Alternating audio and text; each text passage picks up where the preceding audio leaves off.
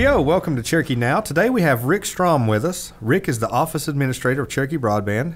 Rick, welcome to the show, and thank you for taking a moment to come on and tell everyone about the services that your wonderful program provides. Awesome. Well, thank you, Chris, for having us, having me, and look forward to getting out what we need to the community members to let the community members know who Cherokee Broadband is and some of our services. Good. Well, starting with that, tell me a little bit about Cherokee Broadband. When did it get started, and what was the purpose behind it? All right. Cherokee Broadband got started in 2008 as a tribal enterprise, which is 100% owned by the Eastern Band of Cherokee Indians. It got started because of the need for internet in the community. Right. And obviously that need still exists today. So an enterprise, that is designed to function as a company almost and make a profit on its own. That is correct. Now, something recently happened in the past few years where it's been converted into a public utility. Is that correct? Yes, a tribal utility. You are correct. Tell me about what the services are that you provide for the public as a tribal utility. Well, as a tribal utility, that allows us to keep the price point the same. Our goal is to obviously break even or make money for the tribe. But the main goal of the tribal utility is taking internet, kind of like your water and sewer, taking internet from a luxury in the past to a necessity, which it has literally become. You're always going to have your gamers, you're always going to have your movie watchers and Netflix goers. But as far as EMS and police and fire, and just community as a whole, it has really become a necessity, and the tribe has focused it on us becoming a tribal utility for the simple reason that we can't depend on anybody else. So who are the providers in town, and what are some of their limitations that you can fill the gap of? Okay. Our main competitor in town would be Cherokee Cablevision. They're always going to be a competitor of ours just because of Channel 28. Right. A lot of people subscribe just for that, for council. The difference between Cherokee Broadband and Cherokee Cablevision, we offer unlimited data. So you can use our service as much or as little as you want, and you're going to get that same flat rate, no overage fees, where they do have data caps at Cherokee Cablevision. Okay, and they also have a reach issue. Is that something that you find also, or do you have some advantages there as well? Well, we'll talk a little bit more about the reach as we move forward. As we go forward. But right now, they are limited. They are coaxial. They're copper. We're limited, being Cherokee Broadband. We're wireless right now, strictly wireless. Gotcha. So moving forward with the program, now that we've got a new initiative to become a public service or a public utility, what are some of the plans that you have coming up next for the program? Well, it's very exciting actually to talk about. We have a major fiber build out going throughout the whole Qualla boundary, 3,200 acres. Snowbird County and Cherokee County. Okay. And what that's going to allow us to do is step away from the wireless, total wireless. Right now, meaning Cherokee Broadband is wireless if you cannot see our tower. If you can see our tower in the winter, then trees come up in the summertime. And you lose the service. Leaves, you're going to lose the service. I've had that very problem with Cherokee Broadband. Well, we always get, why can't you service us? And then we can see your tower. It's like, but you can't see it all the time. What the fiber build-out is allowing us to do, and this is been great to work with EBCI and EBCI IT as well. That's bringing fiber to all of our towers. So our main tower is Mount Noble, which I think everybody's familiar with up here on the mountain. Yep. Allowing us to have fiber will take away from strictly wireless, meaning that we can do small footprint towers to reach people. We could work with Duke Energy to use their pole attachment agreements to put some of our small equipment on, and then shoot to the little haulers where you might have 5 or 10 families that other companies, let's say Frontier or HughesNet, which is expensive, but basically Frontier, they're not going to see a return on the investment. So they're not willing to go put that in. They're not willing to put it in. But we as a public utility are willing to go put those pieces in and get everybody connected. Yes, sir. Internet being a necessity now. Right. We have to do it for our people. So what's the possibilities? I mean, where can you go with that? Can folks in Big Cove have this? Folks in Big Cove, yes. Fiber is being run up to the Big Cove Loop. We've got it going down Old Soco Road, Jenkins Creek, all the way up to Rough Branch. The goal is to take care of our people, take care of anybody on the Qualla boundary, 3,200 acres, Snowbird, Cherokee County. Okay. But there's no reason to stop there. The main goal of Cherokee Broadband, love to see it expand to the towns of Whittier. We're actually talking with the towns of Bryson City right now. Our Long Branch Tower, Verizon is constructing a new 195-foot tower. Okay. We're able to take the 125-foot tower that we have right now and utilize it somewhere else. So again, we're in talks with Bryson and we're in talks with other towns. Love to see Cherokee Broadband obviously saturated here on the Qualla boundary, but there's no reason to stop there. Now, is this going to reach every home on the boundary? Every home, we're looking at 100%.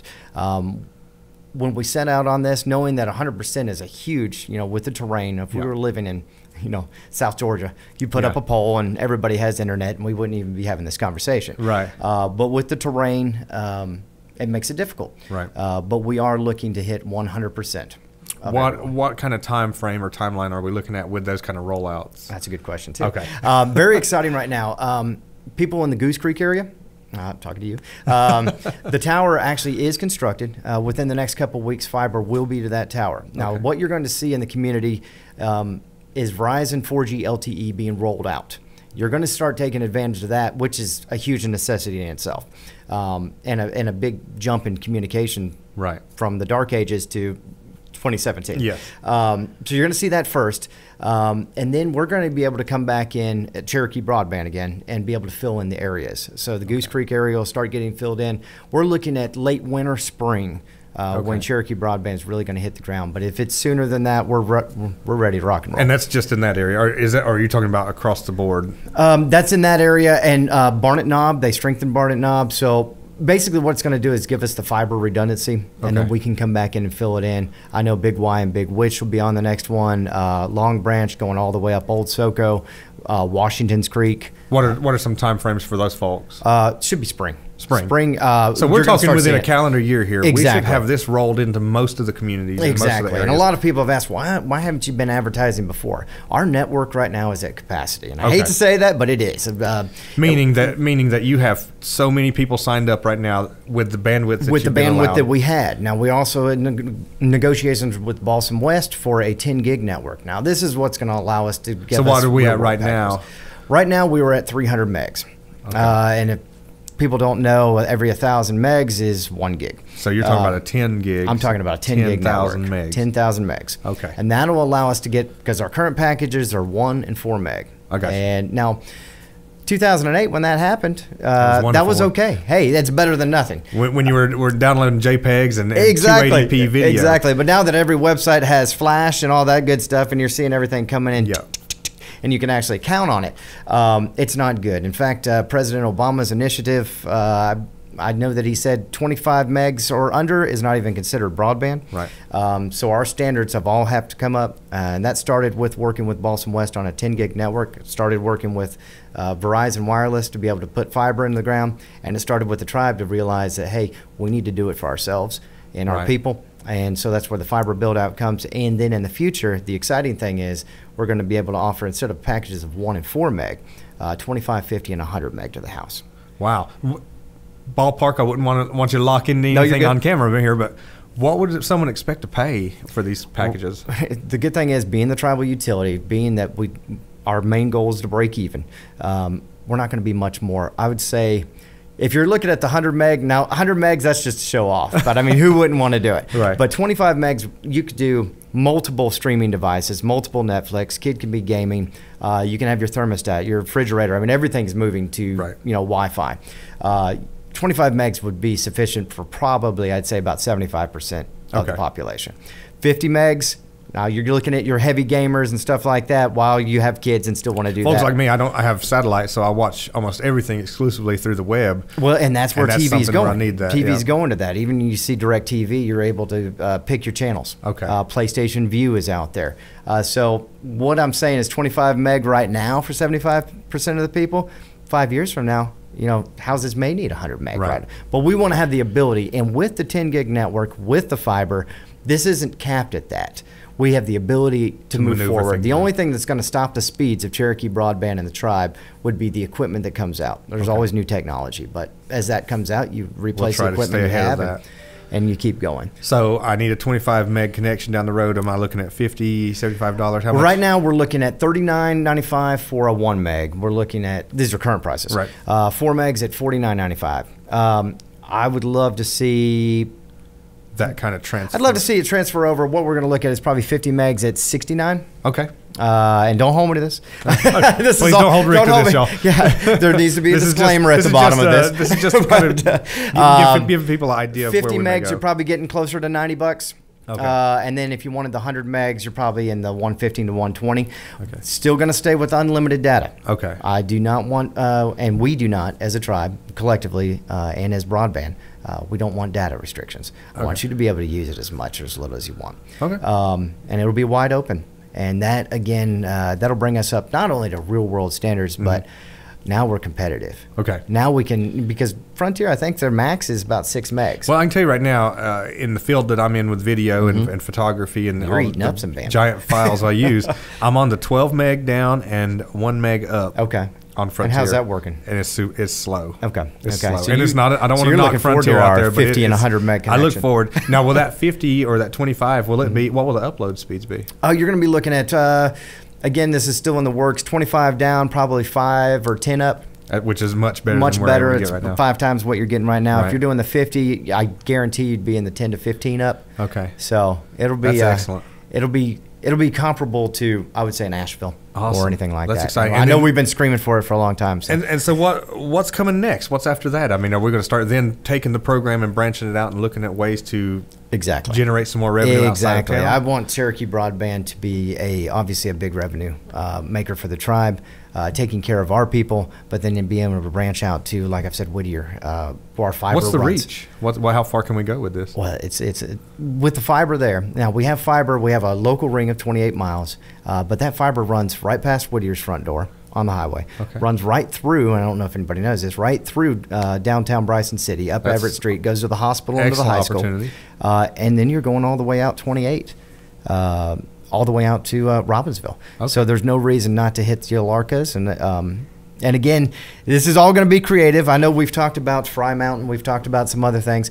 Basically, if we bring a tower that can see the towns of Whittier, towns of Bryson, like above 3,200 Right. acre tract, and I think Koala Housing has some land we're all talking about, we can shoot down. And what's beautiful, once you put the fiber there, you can have point-to-point towers, small footprint towers that are going up Alarca or whatever, and just using it as a relay going up, and then using our equipment to blast little certain areas. Okay. So basically, it's the door's wide open. Now, there is a large upfront cost to getting all this infrastructure put in. There is. And now that was the biggest thing. Which is part of the discussion that you're our looking at leadership about- handled. And Exactly. To run a mile of fiber is about $60,000. oh, wow. So So the and return on that that's- investment's tough to get when you're Exactly. running it to 2 families. Exactly, and that. that's if the terrain's perfect. You obviously want to take fiber underground. That takes care of it in the Right. coax. It takes care of it from trees falling or whatever. But with our terrain, we have Sometimes to you run have it to pump it aerial. over. So Okay. What's a way for people to get in touch with you? I mean, obviously you're at capacity now, but as moving forward, if people want to kind of stay tuned to what you're doing. glad you asked. We're doing a huge social media campaign right now. You can always find us at CherokeeBroadband.com. Okay. We are also at Facebook.com/Cherokee Broadband. Okay. We also have a Twitter handle at CHE Broadband, all one word. We're also on Snapchat. You can find us on there. And again, if you go to our Facebook page, we have all the links to everything like Okay. that. Instagram, where do we stop? You're all over the place. Well, aren't we're you? trying. So basically, you're everywhere. We're trying. We're getting out there. Okay. Well, is there anything else? Do you have any other services that Cherokee Broadband offers, or is it pretty much the internet at this point? Basically, we've been instructed by the tribe.